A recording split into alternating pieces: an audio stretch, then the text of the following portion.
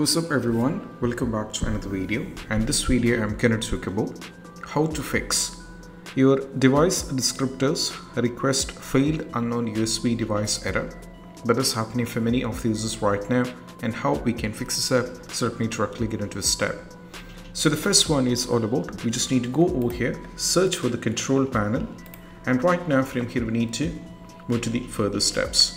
So over here in the control panel, if you're not having this particular option, make sure that you change this one to large icons. Sometimes this might be in the category, so you have to change from the category to the large icon. So you'll be able to find the power options, click on the power option, and right now we have preferred plans. Under the preferred plans, click on the change plan settings.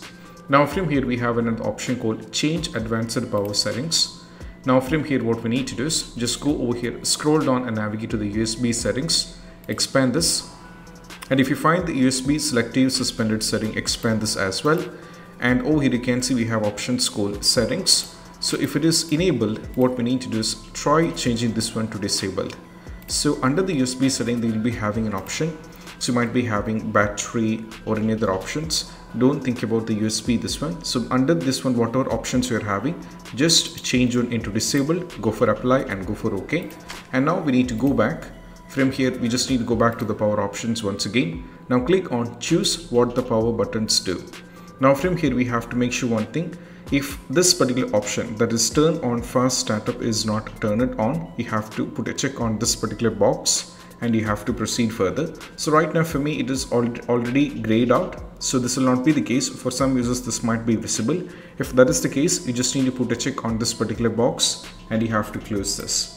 And afterwards we just need to move to the next step. Afterwards, still if you're having the trouble, we just need to go over here, search for the device manager, and you have to click on the device manager. And this time what we need to do is just go over here and we need to navigate to the USB set over here. And right now from here we need to select the USB with you're having this particular trouble. So I'm going to demonstrate you with one example. So let me select this particular USB over here. So I click on this one, and first one we need to disable it.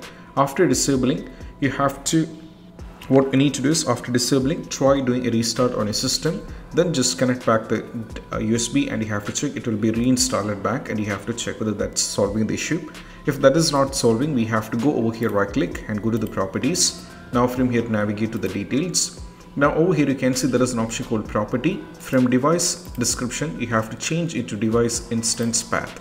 So right now we got this particular value, that is USB VID 0460AB7. So just keep in mind this, and we need to go over here, search for the run command and press enter and just type regedit, and that's going to take you to this, go for yes.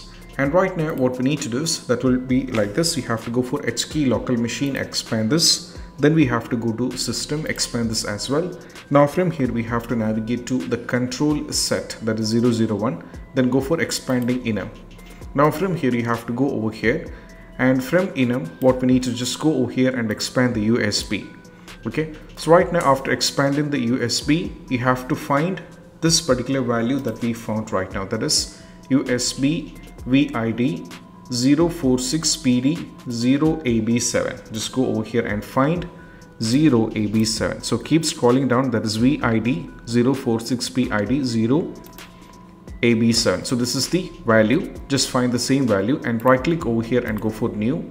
Go to D word, the 32-bit value, and here we need to create a key and name it Enhancedpowermanagementenabled. Create this particular value, then you have to give this particular one over here like this, and you have to try removing everything over here and you have to do a restart. Most probably they should be completely fixed. This is what you have to do, and I hope this video is helpful. That's it. Bye bye.